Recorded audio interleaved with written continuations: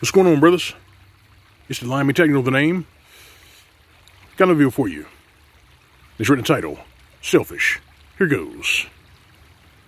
So, we've all heard from these trollops, these feminists, these good-for-nothing gold-digging leeches, that whenever they're ready to settle down and stop riding the carousel, and the men that they desire give them the cold shoulder, they call them selfish. They call those men selfish, but they themselves are a monument of selfishness. And they're encouraged to be selfish by the machinery of the state, the feminists, and all of the crooked branches of humanity in high places.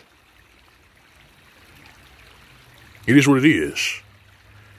And let's be real. When most of these trollops say that men are selfish, a lot of them are just projecting.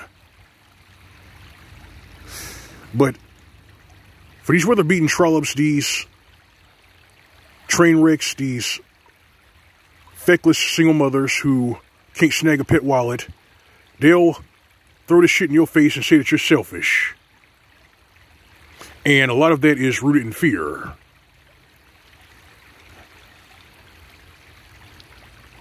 Same goes for the busybodies who try to pry into your private life in the workplace, in the gym, or when you're just enjoying your own company.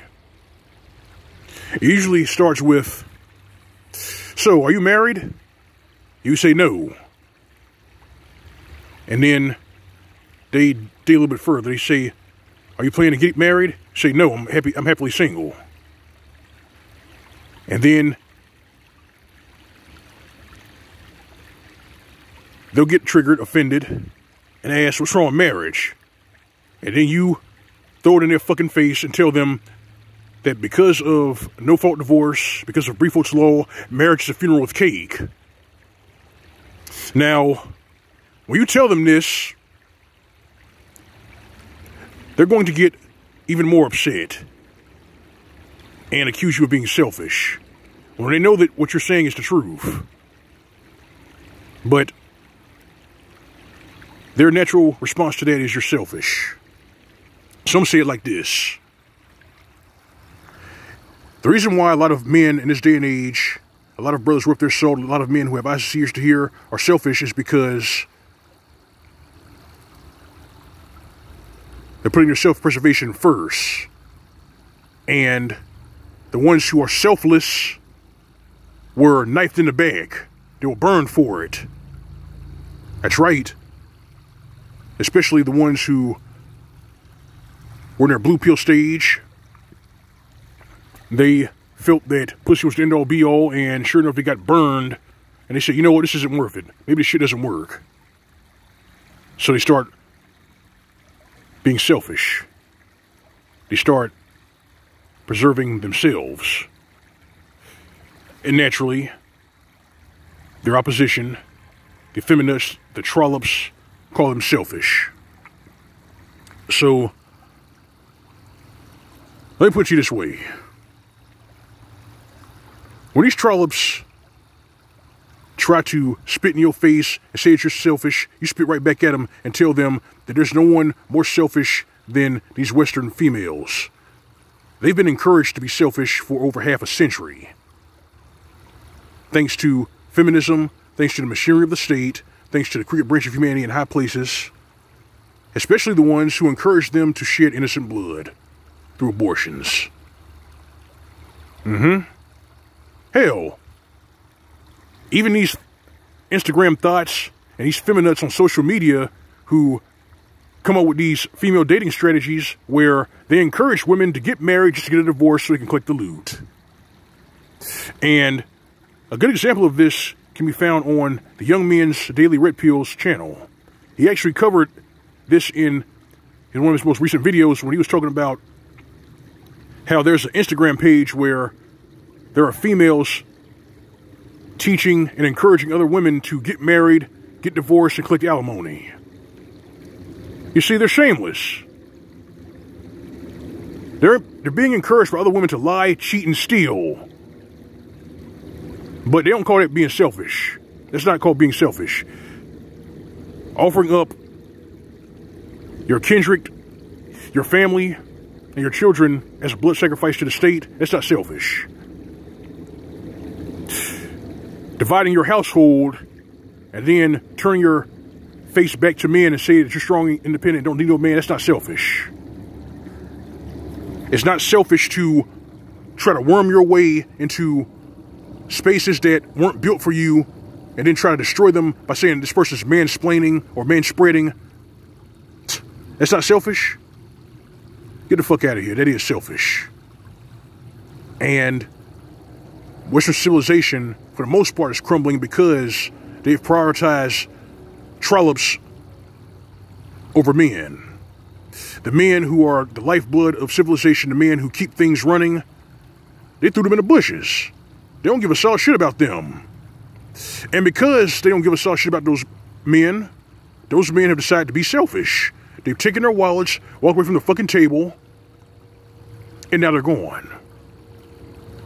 But you're selfish because you don't want to marry or wife up some bad boy's throwaway garbage.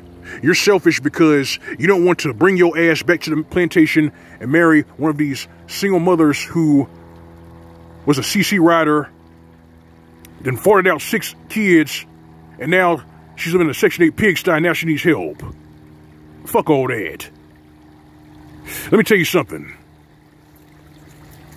If they say that you're selfish, they continue to be selfish. Put your self-preservation first. That's what you do, brothers. Better yourself for yourself.